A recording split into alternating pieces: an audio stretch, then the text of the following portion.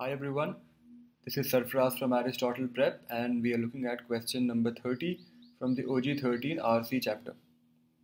In case you haven't understood this passage properly, please watch the video for question 26 in which I discuss the passage in great detail. So the question says, the author refers to service workers employed by manufacturers primarily in order to point out. So it is line number 23 that many service workers employed by manufacturers would fall under the industrial category. So the author mentioned it to show that there's a problem with the US government's definition of services or something on those lines.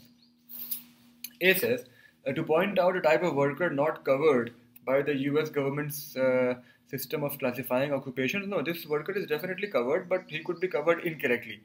B says, a flaw in the US government's definition of services could be, hold it. C says, a factor that has influenced the growth of the service economy is absolutely wrong. A type of worker who is classified on the basis of work performed rather than on the basis of the company's final product. This is exactly the opposite. So it's actually the worker is being classified on the basis of the final product and not on the basis of the work performed. So which is why D is wrong, because D is saying the opposite of what the passage is saying. E says the diversity of the workers is absolutely wrong. So the answer definitely is the second one, B, because this is a problem with the US government's definition of services.